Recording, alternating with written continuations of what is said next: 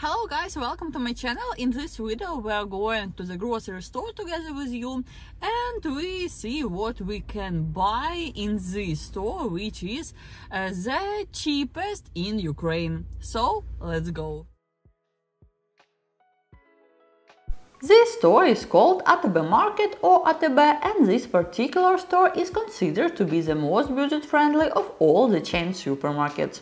Also, it's far from being the biggest. There are such cute little carts here, it's very convenient in small stores, but we won't buy a lot, so we will take a small basket.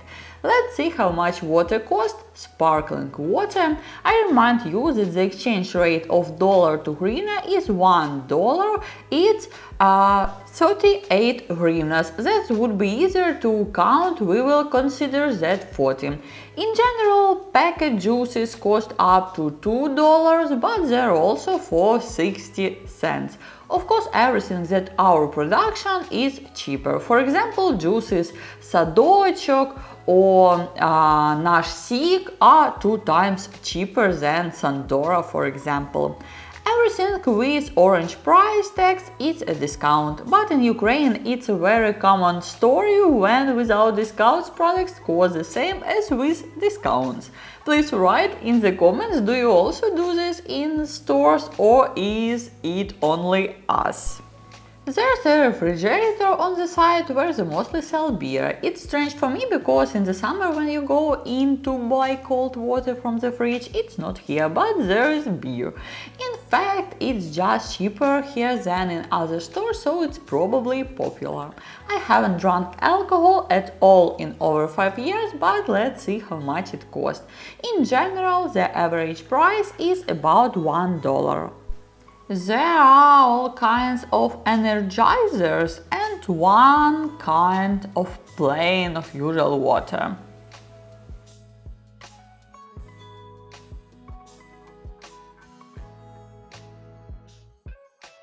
There is a coffee machine, you can make coffee or tea and pay at the cash register.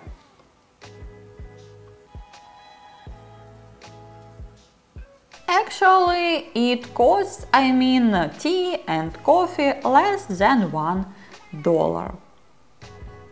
Whoa, this is where I saw how much Nutella costs. I haven't bought it in a while. Actually, it's about $6, and there's also a little section with their own baked goods. Of course, we're gonna get a lot of buns here. Actually, I usually go to the store with a list of everything I need. It keeps me from making unnecessary purchases, but not this time, so don't be surprised by the kit we are buying. All pastries here cost from 50 cents to $1 on average. But it's time to move on. Actually, honestly, I don't like the store very much as it's always crowded. For example, it's morning and there are a lot of people here for the morning of the working day, as well as there are no self-service checkouts and everyone stands in line or queue. Bread costs about $1 here, some cheaper, some more expensive, but in average it's about $1. Next we go to the fruit and vegetable department. The choice is not very big here, but let's see if there is something interesting. By the way, videos about other big supermarkets are on the channel, and links I will also leave in the description to this video if you like to watch videos about grocery stores in other countries. It's always interesting to see the difference in prices, sometimes for the most unexpected products. By the way, write in the comments what surprises you exactly on the prices of our products. In general, products in Ukraine have grown very much over the last 2 years. Faster growing prices we have only for fuel, which still in the summer cost 20% less and prices continue to rise. Here is the canning department. I picked up some small cucumbers, I don't know what they are called in English, they cost a little less than $2. Avocado costs about 60 cents here. By the way, I started eating avocados only this year. I didn't like them before. but as far as I know, it is very useful. By the way, I don't eat a lot of conventional foods like peppers or eggplant, for example. By the way, this supermarket throughout Ukraine continued to operate in cities that were already occupied and under shelling as long as it was somehow possible. But let's not be sad, I got mangoes, which I also only started eating this year. It cost about $1. Here, by the way, in fruits and vegetables, some prices are listed for the whole product and some for 100 grams or for 1 kilogram. Cucumbers cost just under $2, but it's out of season. In season, which is summer here, they cost about 50 cents. Also, I remember a few years ago they cost 10 cents. That's what we grow in Ukraine. The tube leaves are 2 times cheaper here than in other stores, but they are also 3 times less. It's not clear what there is to eat here. Pasta, noodles here cost from 70 cents to $2 on average. By the way, let's look at how much groceries cost that I very rarely buy, as they just rarely run out, like flour, salt. I only buy citric acid to clean the kettle. By the way, do you know this trick? Just add citric acid to the kettle and boil it, then boil clean water once and your kettle is perfectly clean. Actually, I rarely do that since we use filters. In Ukraine you can just drink water from the tap, it's of very poor quality for drink. So, flour costs about 50 cents a kilo and salt the same, it's 50 cents a kilo. Next, let's look at cereal prices. By the way, we have a lot of Polish goods in our stores and it's not surprising as we border Poland. But in this store I don't see them at all, it's strange. So, cereals. Cereal costs $1 to $2. By the way, buckwheat has become very cheap. Half a year ago it cost twice as much and was almost non-existent in the stores. Although before the full-scale war it cost 2 times less. But here the cheapest brands of cereals are sold, and here buckwheat costs up to $80, although its normal price, better quality buckwheat, in 2 times more. Here I was showing my assistant my new very soft sweater.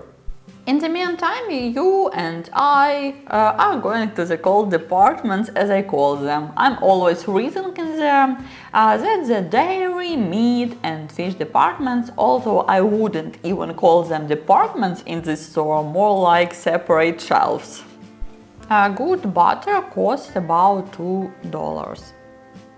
This is where I pick the cheese, but there's no average price here at all. If we talk about the prices for cheese in other stores, the average is $10 per kilogram. But of course it's more expensive in packs. Then we are going to fish and seafood department or shelves. Here too I will not say what the average cost is, as fish can be different, so can seafood. But for example, this piece of red fish costs $2 per 100 grams, if I'm not mistaken.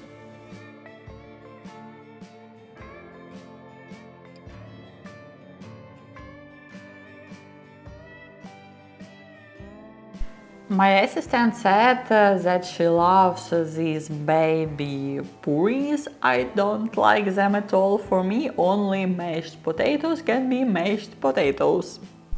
There are coffees and teas here, but they cost differently depending on the brands. Actually, you can see different prices for it. And there's a shelf where they put a lot of mayonnaise packs. It's probably just before the holidays, Christmas holidays, because in our families, especially if we talk about our grandmothers, grandfathers, everybody likes to add a lot of mayonnaise to salads. Then we look at the meat. Meat, by the way, there's no meat to choose from here, it's all pre-packaged. The average is 800 grams. I don't know why it's not a kilo here everywhere. I think it's about marketing, but in general everything costs from $3, $4 to $6, $7 for such bags. There's different fish, caviar too, but back to the more basic products. For example, eggs. Eggs cost us about $1.50 for 10 eggs pieces.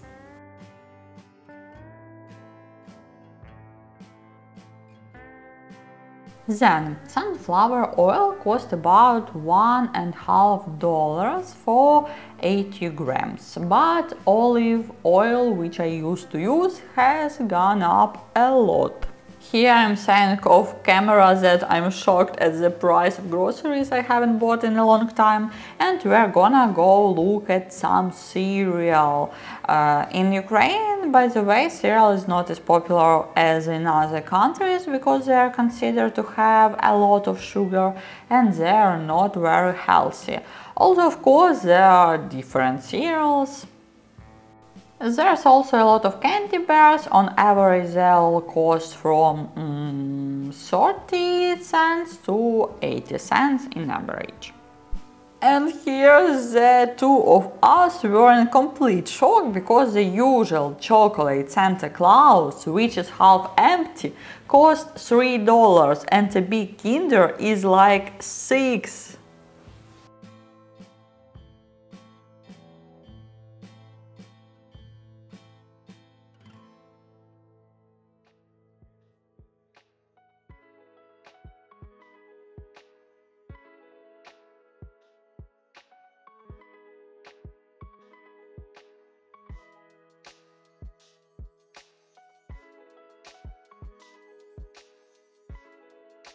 There's certainly a lot of sweetness in correlation to other foods in the store, and on the scent and in the packaging, and snacks too.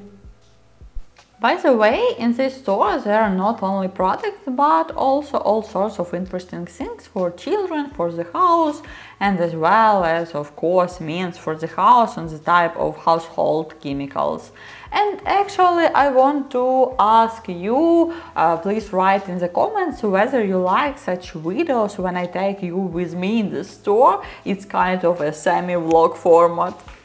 And here in the video I'm for you. Here I'm at the alcohol department liquor store. The last time when I looked at the price of alcohol was 5 years ago or more, and the prices have gone up a lot, very much so.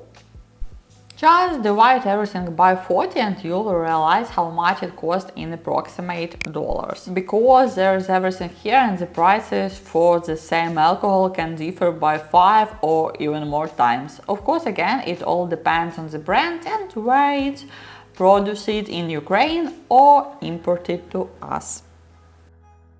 Actually, this is where you really see the emotions of someone who hasn't looked at alcohol at all this whole time. And then I see a lot of brands have changed their logos. And this is what we drank in my house. Of course, it sounds weird in my house, considering I'm not even 30 yet.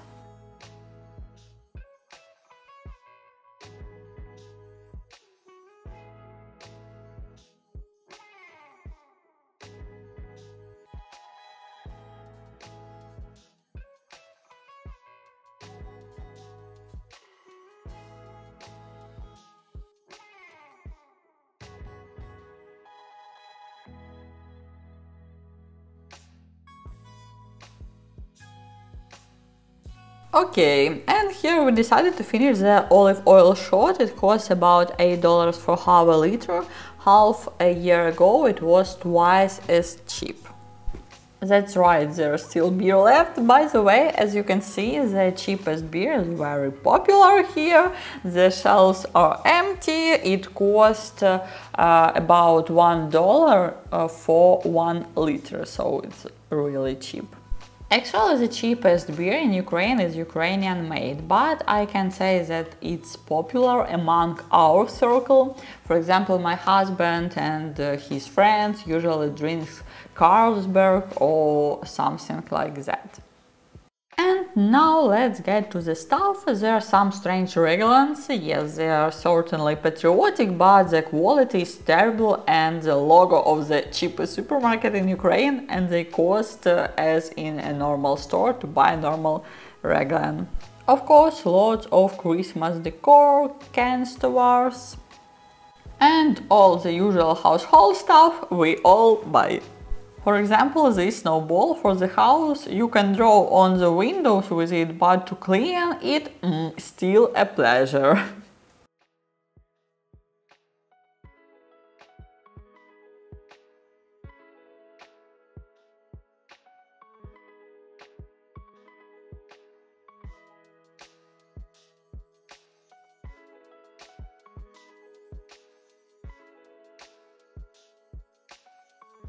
There's all sorts of home goods here, and then my assistant persuaded me to try a new dishwashing detergent. I don't care, it's not a big deal, so I'll take it.